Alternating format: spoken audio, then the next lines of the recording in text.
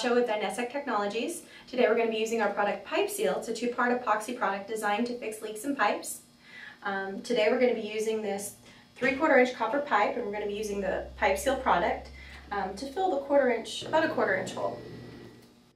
Okay, so now I'm going to remove the PIPESEAL from its packaging. I'm just going to tear off the corner. And as you can see, the gray part is the resin. This liquid end is the hardener. I'm going to remove the clip.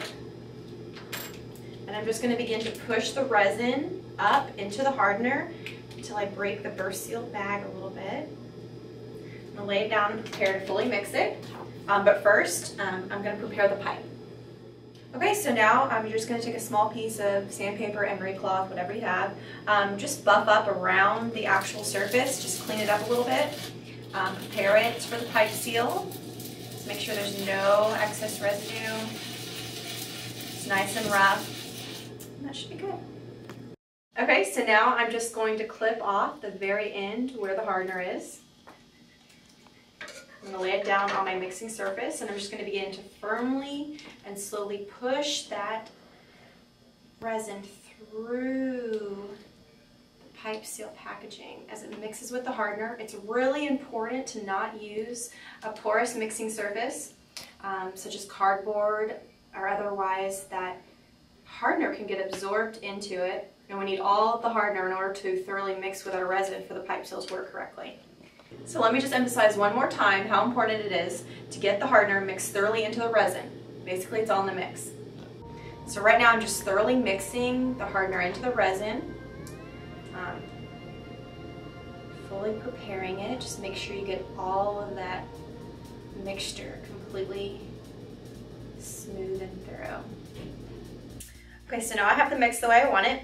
I'm just going to grab some of that PIPESEAL. I'm going to apply it to all sides.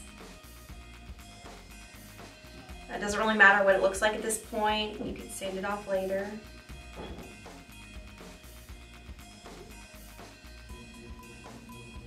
Okay. And now I'm going to hit it with some heat.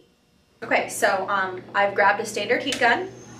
I'm now going to apply heat to the PIPESEAL product. I'm going to make sure that I get both ends of the pipe nice and hot, a little bit underneath. Right now it has somewhat of a glossy finish, and as that heat hits it, it's going to start to dull as it's curing. It begins to harden.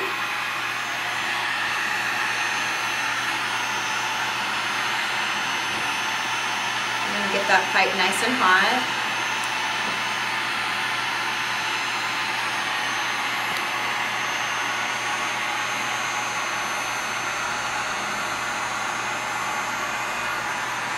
And you can see that finish is beginning to dull. It's losing its gloss. Okay, so now it has a completely dull finish, which means that it's fully cured, nice and set up, and we're good to go. Okay, so we've let the pipe cool down. It's fully cured now. As you can see, it's solid as a rock. PIPESEAL works on aluminum, steel, copper, refrigeration lines, and it's highly chemical resistant. PIPESEAL has no VOCs, it's virtually odorless, and it's environmentally friendly. Okay guys, so as you can see, the whole process took maybe 5 minutes, and at this point you can crank up your system and you're good to go. And guys, if I can do this, you can do this. But if you do have any questions, you can look on our website where you'll find MSDS and data sheets. Yay! Almost done, Jim, we're almost done. Is it good? Great, now I'm going to remove the PIPESEAL from its packaging. Back. It's not cutting, sorry. You can just get rid of it. Yeah, like, why isn't it working? That's awkward. You're right. Okay, so now I'm going to remove the PIPESEAL from its packaging. I'm just going to tear off the end. As you can see, this gray part is going to be the resin. This little part is going to be the hardener. Clip.